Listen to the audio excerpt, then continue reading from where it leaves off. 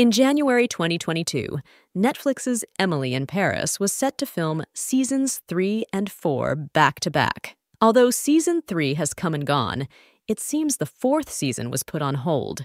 Nevertheless, an Instagram post by Emily in Paris, director Andrew Fleming sparked speculation that season 4 could be released soon.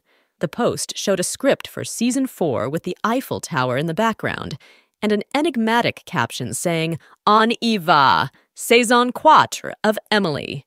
According to the Variety report from November 2023, season 4 will start shooting in early January in Paris and Italy, with production lasting for 5 months.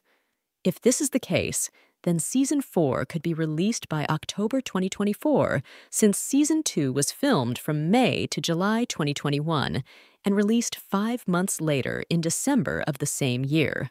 When will Emily in Paris season 4 take place? Darren Star, the showrunner, has indicated season 4 is getting more complicated, and it looks like fans won't have to wait too long to find out what lies ahead.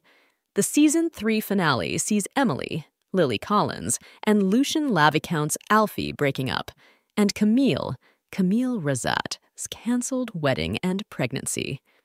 Many viewers have theorized this could be the perfect opportunity for Emily and Gabriel to address their feelings for each other, but Star has suggested Emily needs some time to move on.